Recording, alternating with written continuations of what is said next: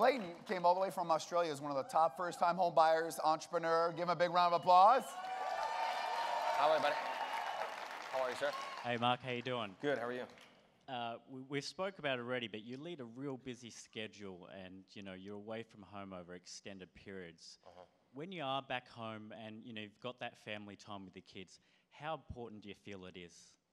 It's the most important.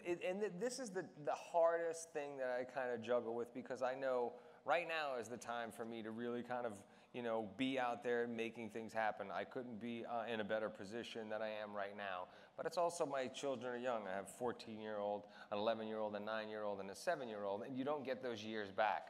So if I'm not working, I'm at home.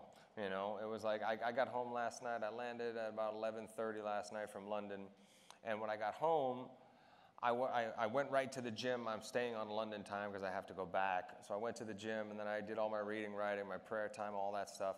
And then I was about to go to the golf course at 6 o'clock this morning, and I realized, well, I better not go because I hadn't seen my youngest child yet. My boys were still awake. As soon as my wife went to sleep, they came out of the room, back down in the kitchen, eating chocolate and playing video games and everything else. And they didn't realize I was coming home yet. But I hadn't seen my little one yet, so I'm making sure that she stays up. But that's the toughest thing, is making sure that I can find that balance. So I never go more than 2 weeks max. Usually it's just a week. I'll go home every weekend, and I have them come out with me on location as often as possible.